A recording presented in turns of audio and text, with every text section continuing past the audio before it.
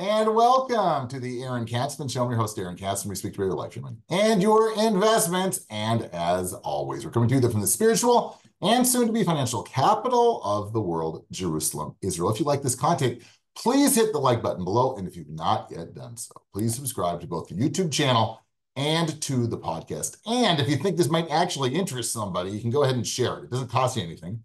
Just go ahead and share it. Worst case scenario, they'll delete it.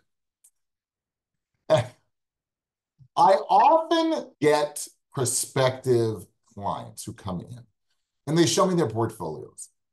And it's one of two things. Either their advisors are, how should we put it bluntly? Let's say, you know what CYA is, cover your derriere, let's say. And they have just numerous positions for no reason. Or when it's a do-it-yourself investor, it's like a hodgepodge of what I like to call like water cooler stocks. What do I mean? Recently, I met with somebody and I lost track, believe it or not.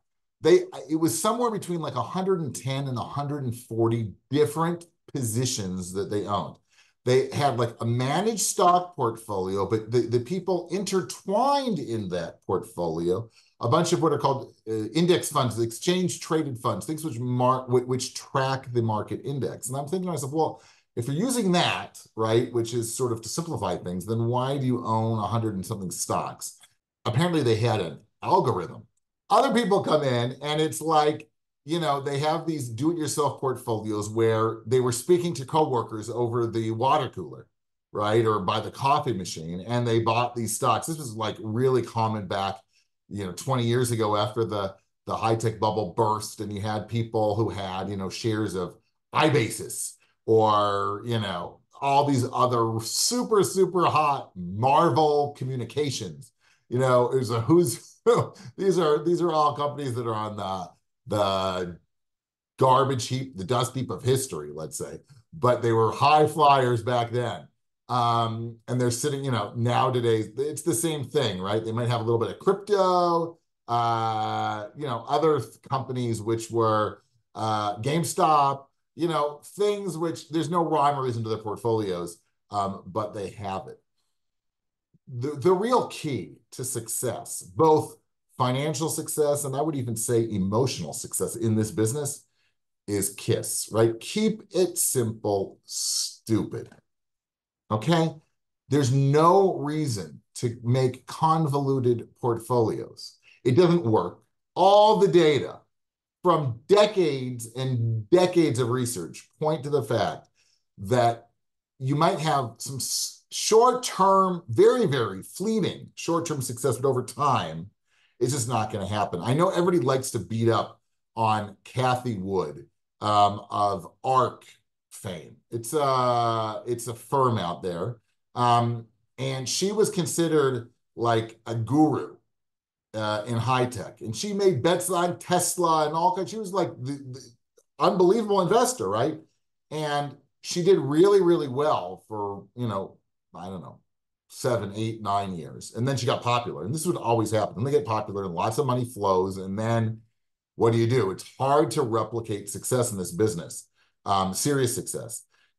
Between 19 to 2017, 2020, she had an unbelievable 4-year run. Not only that, but in 2020, I think she made 150 something percent. Really, really good, right? Well, 2021, she dropped 23%. 2022, she dropped 67%. So she gave it all back. Now, just imagine that most people before then never even heard of her. So they jumped in the middle, right? Just think of all those investors who invested in the middle of 2020. Like they lost everything, okay? And that this is not the first time. It doesn't have to be Kathy Wood. I'm not picking on her. I think she's actually not bad, right? There are a lot of people who don't like her, but I think that she's certainly pointed towards trends in technologies. That's for sure. Right? So she gets credit for that. Over at the Can I Retire Yet site, Chris Mamula talks about this, right? And he says, simplicity works. Let's start with the most important and least intuitive reason to simplify your investments. Simplicity works. This isn't intuitive because it doesn't work in virtually any other area of life. I don't know that I agree with him. The fact is, he says, want to improve your fitness, eat well, exercise regularly, improve sleep, manage stress. All must be done with ongoing diligence. Want to improve your relationship? Work on communication. Make quality time for your partner. Never neglect the relationship. Want to advance in your career? Increase knowledge.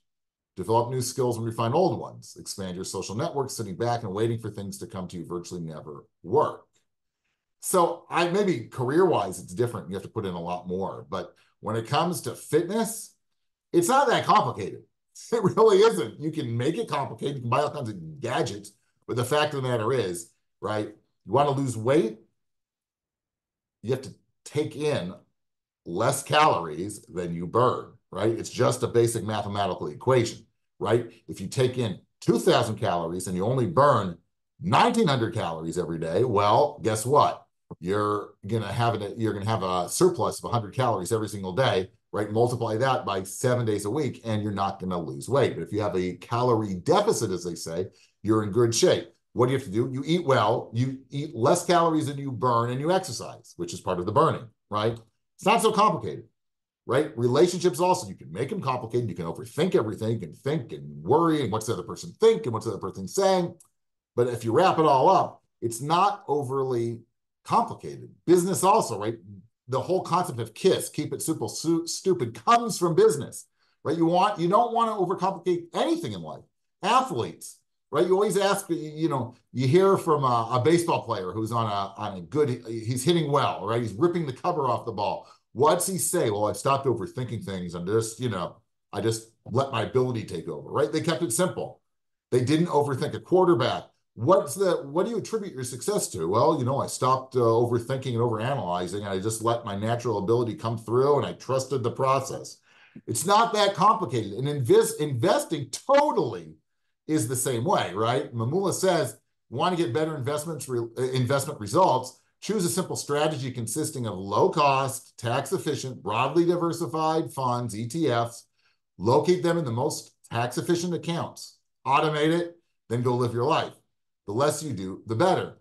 I agree. I'm a big fan of automating everything, right? Because when we don't automate, especially when it comes to investing, right? We have more money hanging around in our checking account, we end up spending, right? So automating, pay yourself first, as we say, right? Have one of the first budget items when you're creating your budget, paying yourself first and putting money into investment is, and then automating that's a dynamite way to grow wealth. There's just no question about it.